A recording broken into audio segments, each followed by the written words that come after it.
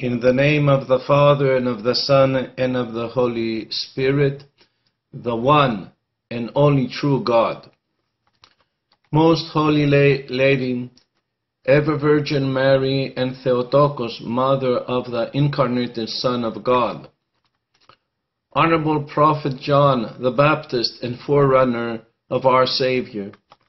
Holy Apostles, Holy Prophets, Holy Fathers and Ecumenical Teachers, Holy Martyrs, Holy Fathers and Mothers of our Holy Orthodox Church, intercede for us sinners and unworthy servants of our Lord and Savior Jesus Christ, that we may find mercy and inherit the heavenly kingdom of God.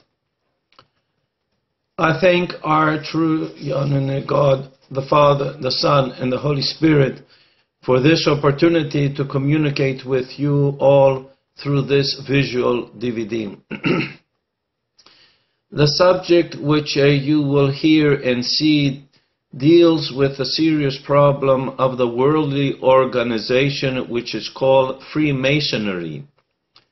This speech is accompanied with photos, symbols, and images, so that no one can accuse us that we are talking without any proof. The photos aim to assure everything that you will be hearing and to prove that Freemasonry is in reality a religious organization alien to the Orthodox Christian teachings and traditions. The purpose of this speech and our arguments is not to insult any of our fellow men, but to show that for a faithful Orthodox Christian, it is not necessary to join this secret organization which is called Freemasonry for the sake and the excuse of doing good deeds or of becoming a better man. Because the purpose of an Orthodox Christian is not to become just a better man in life, for in all religions and nations one may find good men. But an Orthodox Christian struggles of becoming a holy man in Jesus Christ, imitating his Savior, our Lord and Savior Jesus Christ.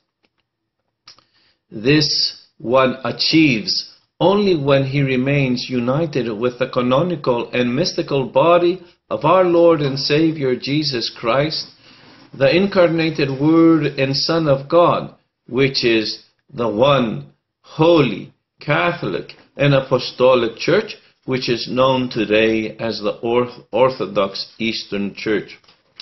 Outside of this divine instituted body, no one can be saved, or even more, can be sanctified.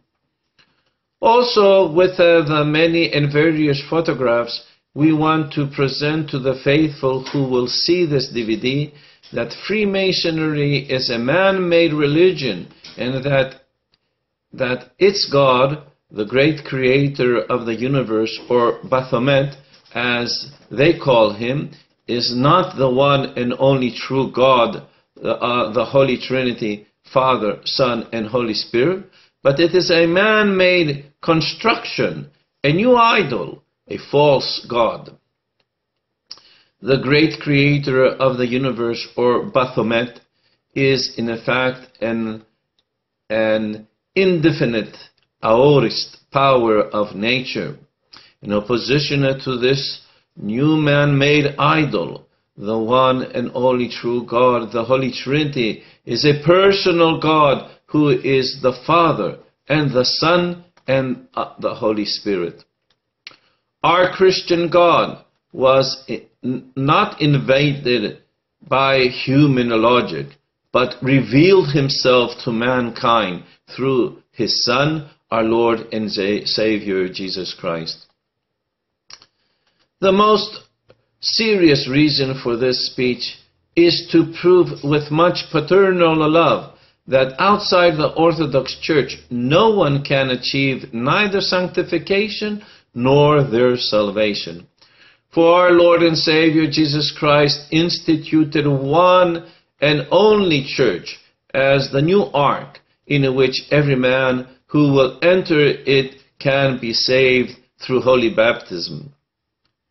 Christ did not institute unions, organizations, societies, political systems as, for example, Freemasonry, the Lions, or the Rotaries, nor the monastic religions as is in Islam, Judaism, or some of the Eastern monotheistic religions or philosophical systems. Let no one be deceived. God is one. One is the Messiah. One is our Savior. One is the mediator between man and God, our Lord and Savior Jesus Christ. All others who like to be called as gods are the creation of man's intellectual and philosophical thoughts, and thus they are false gods. King and prophet David proclaims, saying in the book of Psalms, "The idols of the nations are demons." Consequently, I would like to ask all those who are watching this DVD, clergymen and laymen, men and women, to give their attention and to be aware.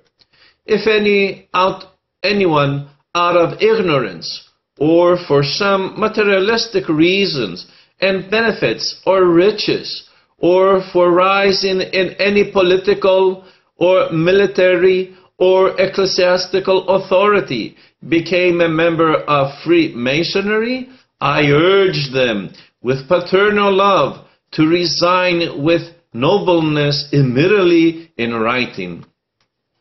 For no one can serve two masters.